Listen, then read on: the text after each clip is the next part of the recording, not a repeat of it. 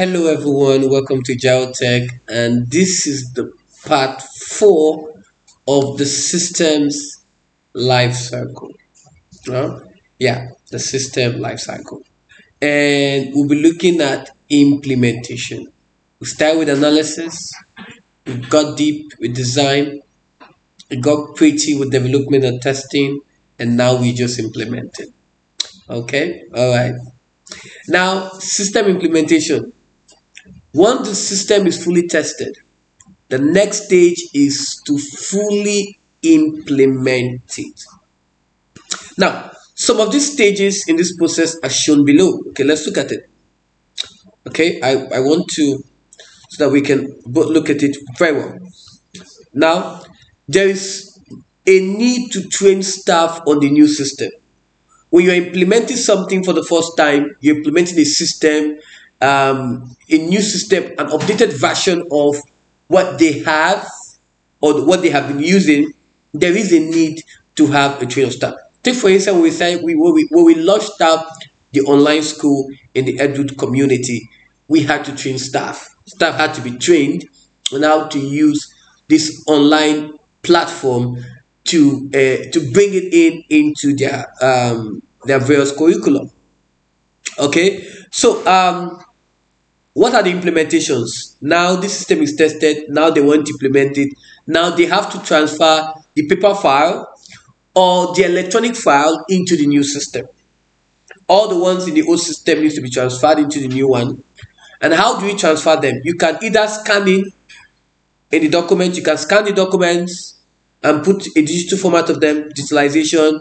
You can key in the document, or you can download files to a new database. Okay, that's how you those are the three ways you can transfer a paper file or electronic file to a new system: scan, key, and download. Now, changeover to the new system has 4 phases. We have the direct changeover, parallel running, pilot implementation / running, phased implementation. Now, let's look at them one after the other. The advantages and of course the disadvantages as well.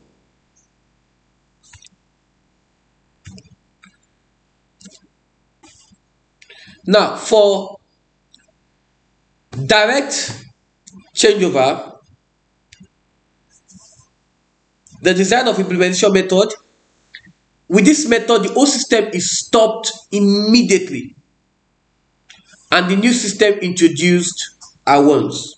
So the old system is stopped and the new system is implemented immediately. What is the advantage? For the advantage, the benefits are immediate. Okay. Another advantage is costs are reduced because only one system is used. There is no need to pay for two set of staffs. Okay. Now the disadvantage could be this method can be disastrous. How? Because if the new system fails, the old system is no longer available. That is a nightmare. A nightmare. Trust me, you don't want to see the end of it. Parallel. With this method, the old and new system are running simultaneously, right? The old system is running, the new system is running, and for a time before the new system takes over altogether. So the essence of the new system running together with the old system is to check, to see if it's running smoothly. Are there any errors? Are there any issue that needs to be worked on now before we fully implement it all together? Note that they are implemented, they are working, live data have run into it, and they are still observing for a while. Now, what is the advantage? If the new system fails, the old system will serve as a backup while they are working on it. Business will still be going on, right? And another advantage could be Yeah, it is possible to gradually train staffs. The advantage. So with this method, you don't have to rush the training exercise, and you're not spending too much because you're taking your time in training staff bit by bit. Disadvantage could be it is more time consuming than direct because data need to be entered into the two systems. You are entering here, you're also entering here, both of them. Okay. It is more expensive than the direct because extra staffs are obviously needed. You are running two systems, two set of systems. Staffs are also needed to run both systems together. We look at the pilot. We have looked at the parallel running, the pilot implementation, or the running. So let's look at the pilot. With this method, the new system is introduced into one branch or department or an office of the company, and its performance is assessed before being introduced elsewhere in the whole company. So for banks, what they do is that they can use one branch to implement it.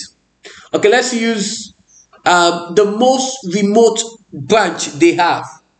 They can start to say, okay, let's use Yola and implement it. If there's any issue in Yola, of course, we have a backup. We have a central backup. It doesn't affect anything. Okay, so that's what they do. Now, if the new system fails, only one part is affected. The remainder is unaffected. Okay, the ATMs are still working and they can still work with that, Yeah. So it is possible to train staff in one area only, which is more faster and less costly than parallel. Because here's the thing, if they train the staffs in Yola, the staffs in Yola are now their staffs. They can bring in these experts who have developed the system, train the staffs. They don't have to pay for any training cost again. Oh yeah, go to this branch, train them, go to this other branch, train them, go here, train them, go here, train them. Okay, now the costs are also less than parallel because only one part of the system is being used in the pilot warehouse. That's an advantage. Okay, that's an advantage. So that is it has so many good advantages because it's just a phase. If the system fails, other parts only one part is affected, right? So the remainder is unaffected. So business is still going. Although it can be a disadvantage to that particular organization or to that particular department because obviously their job is going to be on a standstill. All right. The next one is phase. With this method, only the new system is introduced, only when it proves to work satisfactorily. Right? The next part introduced and so on until the old system is fully replaced. What they do is they bring it bit by bit. If this one is working, bring it. This one is working. Now, if the latest part fails, it is only necessary to go back in the system to the point of failure. Hence, failure is not disaster because they are bringing it part by part. So you can easily detect quickly where it's having the issue. Right? Disadvantage is that it is more expensive than direct because it is necessary to evaluate each phase before moving to the next. Yes, because you have to evaluate each phase before, so it's not expensive. You have to evaluate this one.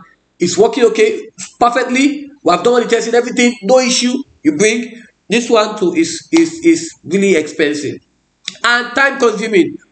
When you hear it's very expensive, the next thing that comes to mind is time consuming because each part needs to be fully evaluated. You have to fully evaluate each of those models, each of those parts before making any further changes to the system.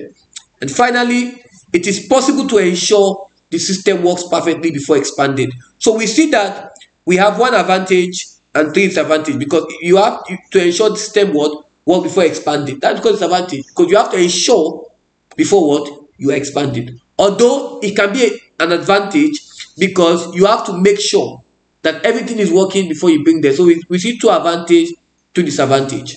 Okay.